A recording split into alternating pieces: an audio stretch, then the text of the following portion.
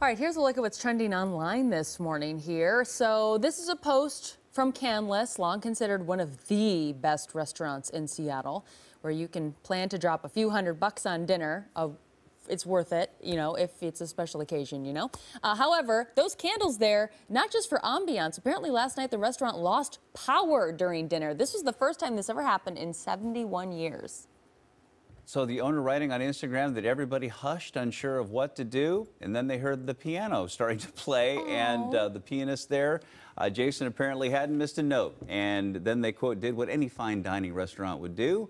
We passed the champagne, we raised our glasses to being part of history, and ordered 100 Dick's burgers. Yes. Not a bad way to spend an evening.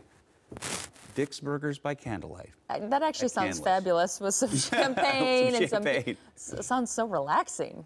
Wow, really cool.